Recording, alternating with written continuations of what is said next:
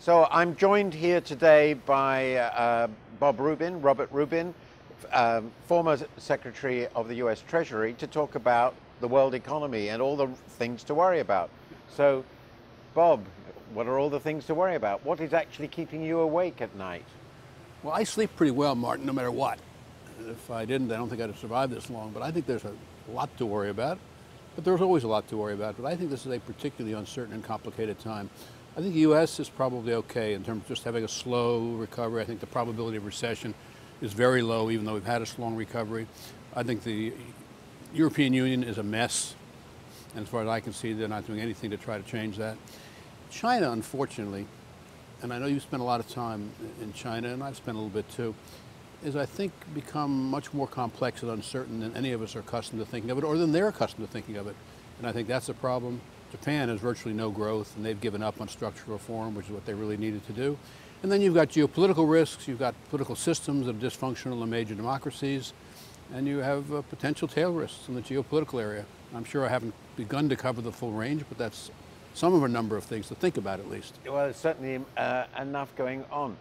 As you said, in the US, there is quite a bit of optimism. Unemployment has really fallen way down. Everybody expects the Fed to tighten further. You think that's the right thing to do? You know, I don't think I totally agree, Martin, with the concept of optimism. When you speak to people who run companies, and I'm still employed, I have a job, and as a consequence, I do a fair bit of this, they feel okay.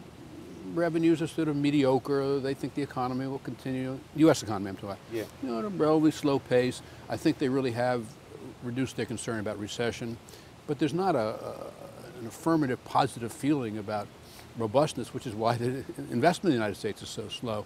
As far as the Fed's concerned, I have not the foggiest notion what they're going to do, and frankly, in a substantive sense, I don't think it makes any difference.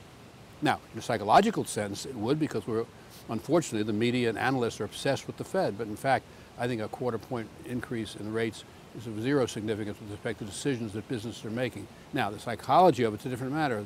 We, unfortunately, as I say, have this obsession. Let's talk about the political risks a bit. So one of the things people are concerned about is, what would a President Trump mean? You know, I think it's impossible to know what a President Trump would mean. Hillary I know well. I used to have the office right down from her. For 2 years in the White House, I got to know her pretty well. She's a pragmatist, she's got progressive values. I think she'd do a very good job. I don't have any idea what a President Trump would mean. I don't even know if Trump has any idea what a President Trump would mean. The one thing I do know is, I was in one administration, and I'm pretty good conversant with a lot of other, well, a number of others. And they operate within a broad institutional framework. And if she's president, she will operate within that broad. How he will operate, I think, is unknowable and unpredictable. Do you think there is a serious chance he might become president? Well, as you know, Martin, the probability range has narrowed very substantially, and a lot of the polls are now showing relatively close odds.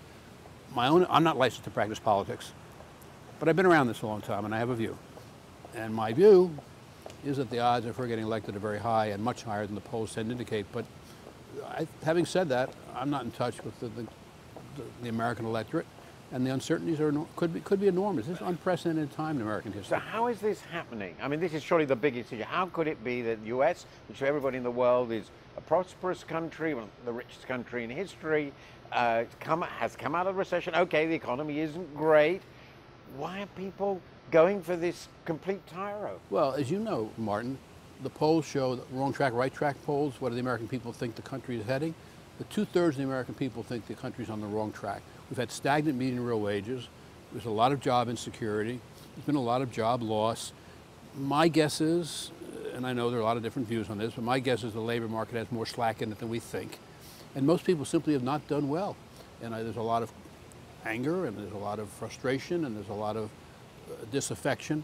In addition, I think there's been, and this is a little more intangible, but I think there's been a kind of a cultural dislocation. I think a lot of people who felt they had a privileged position in our society, as economic conditions have changed and as the demographics of America have changed, feel dislocated. And I think you put all that together and you have a tremendous sense of dissatisfaction and anger, which reflects itself not only in the support for Mr. Trump, but for Mr. Sanders.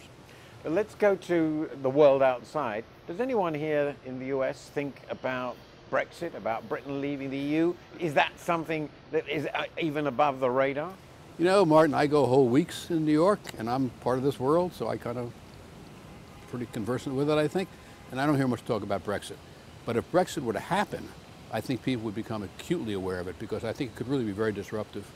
And does that mean possibly the EU falling apart? Do you think that the whole Western structure, this sort of where we come, the sort of sense that the post-war period is coming to an end in some way? You write about this extremely well, Martin. Or, well, not extremely well, but very well. And that's the best compliment I've heard from you. Well, that's why I changed extremely to very. But I may be wrong about this, I don't know. But from my side, our side of the Atlantic, the EU seems to me, the Eurozone is a mess. And the EU seems to me under tremendous strain in all kinds of ways, obviously the migrants, but other ways as well. This could be, I think, maybe I'm wrong, I think this could be a real blow to the EU, whether it results, what effects it has, how it works itself out. I don't think the EU will come apart, I wouldn't guess, but I think it is, I think the idea of the European project certainly seems to have lost its impetus. So these are clearly very, very uncertain times. Thank you very, very much. You're more than welcome.